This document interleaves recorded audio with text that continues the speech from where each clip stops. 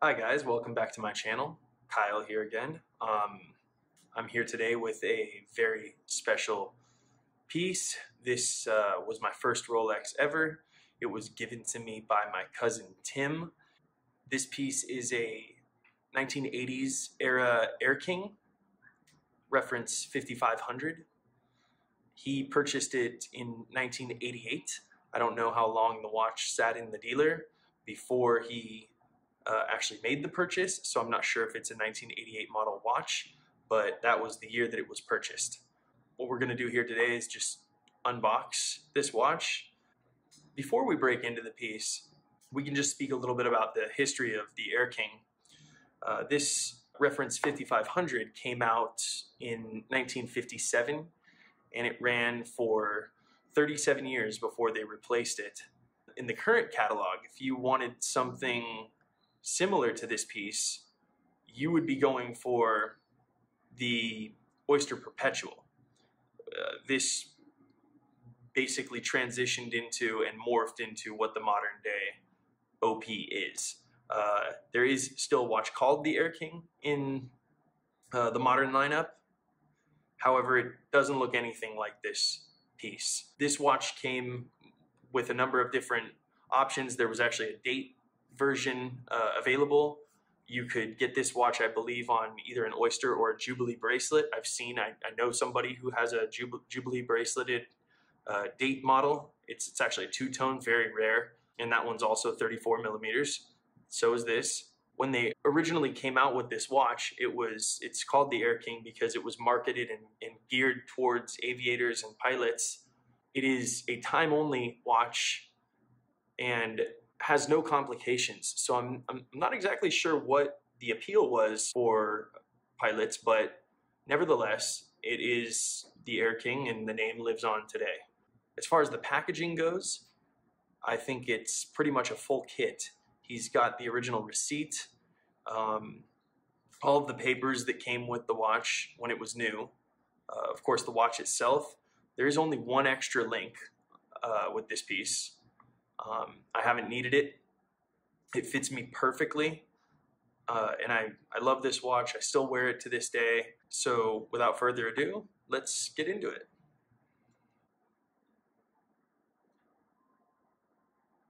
And as I mentioned before, he gave it to me with the full kit. Outer box, inner box, everything. So yeah, we'll take a look at this later, but this is like a catalog that came with it at that time. This is the little sleeve. It has the 1-year warranty that the watch came with after purchase. We've even got the business card here. Bailey, Banks, and Biddle in the Del Amo Fashion Square.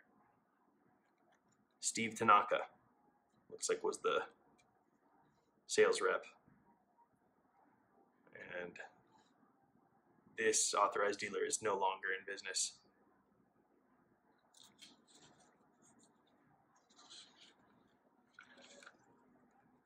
And this is the original purchase receipt. As you can see there, the price new was $945, and the after-tax total was just over $1,000 for a brand new Rolex.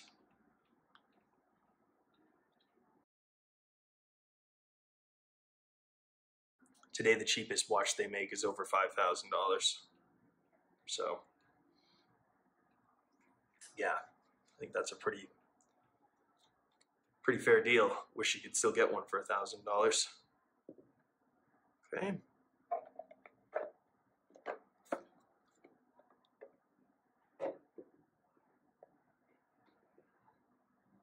All right. Now we'll get into the watch itself.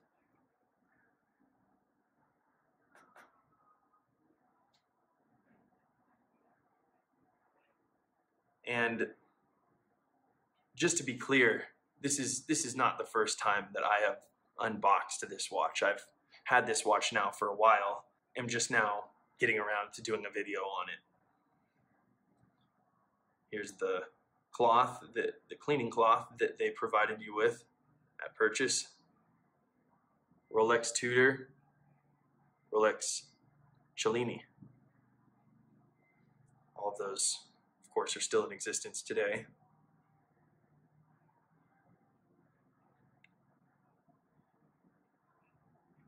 Original hang tag.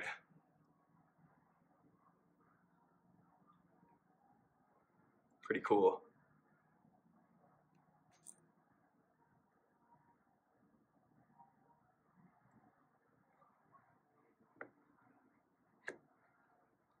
Actually, this portion of the box comes out as well. And here's the watch. If you've seen maybe some of my other videos, I believe I've actually been wearing this watch. I wore this watch to go pick up my 2020 Submariner. But this time we can showcase this watch exclusively.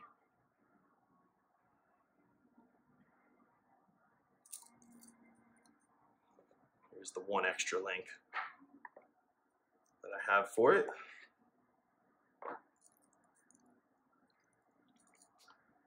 This watch, I don't believe it has ever been serviced. It was worn pretty heavily through the years. I believe it was his only watch, my cousin's only watch for, I would say, 15 years, at least, maybe 20, until he got something else. It's an oyster bracelet, so it's not going to have the same types of issues that some of the older gold, let's say president bracelets and that had, as far as stretch goes. But if you've handled any modern Rolexes and then you handle more of a vintage piece like this, you can tell that there are quite a few differences. The heft to a modern piece is certainly, I think, the first thing that you would notice. This is a very light watch, even considering its size. Buddy of mine has a 34 millimeter brand new. Well, I shouldn't say brand new, but it's a couple of years old. It's a modern 6-digit 34 millimeter Oyster Perpetual, and it's a much more hefty piece than this is. A lot more girth to it, and it is a lot more substantial. Now, I've had a few issues recently with the clasp, and I've kind of tooled around with it myself with my watch kit, and I've got it working here. But I've been toying with the idea recently of taking this watch in to RSC here in Beverly Hills and perhaps sending it off for a service, polish, potentially get a new bracelet. The service starts at $700 or around there, and the bracelet, if the rep on the phone was correct, they're about $1,000. So considering the fact that I didn't pay anything for this watch, perhaps it's a good idea to put a little money into it and ensure that it's going to run, you know, maybe for another 30 plus years. So anyway.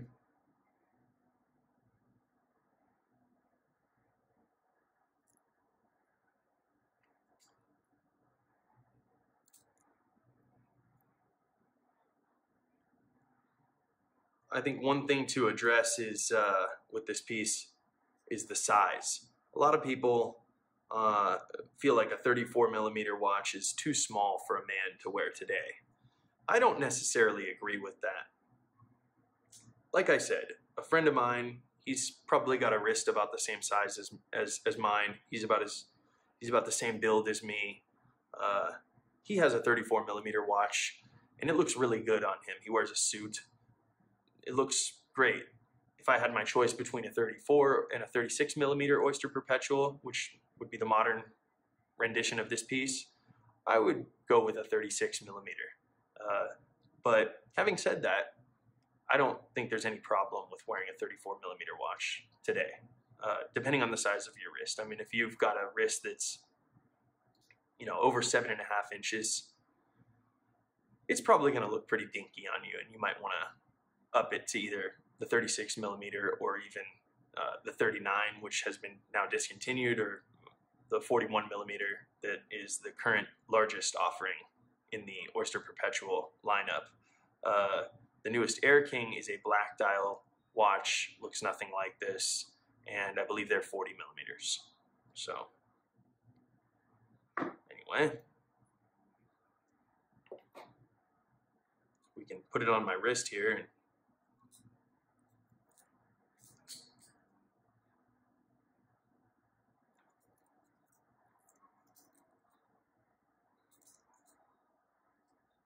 see how it fits.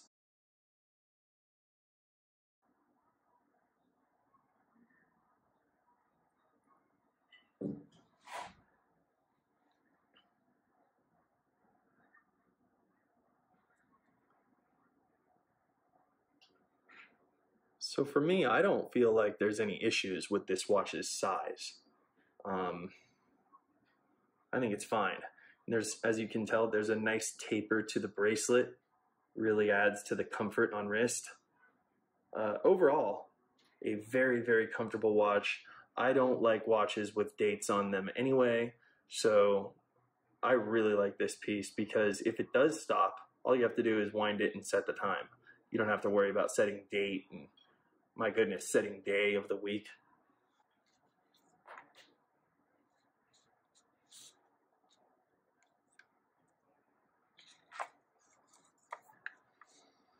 Full 1-year warranty.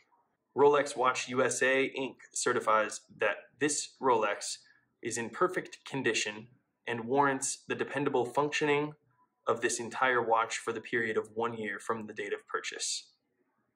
This warranty does not cover loss, tampering, mistreatment, or modification through the addition of substitution of parts or accessories not supplied by Rolex.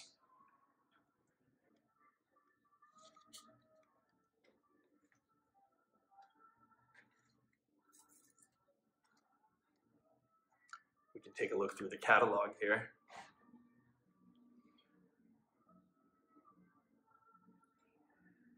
Your Rolex Oyster.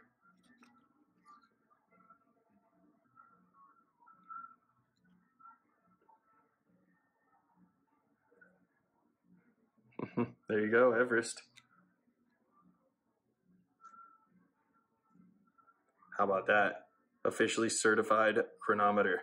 Quartz.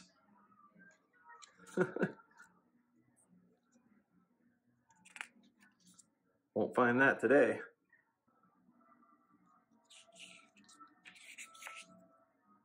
There we go, Placido Domingo.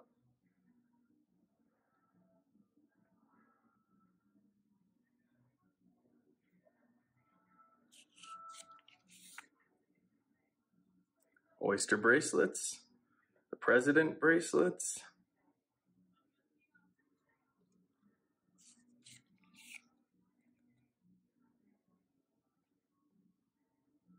World headquarters.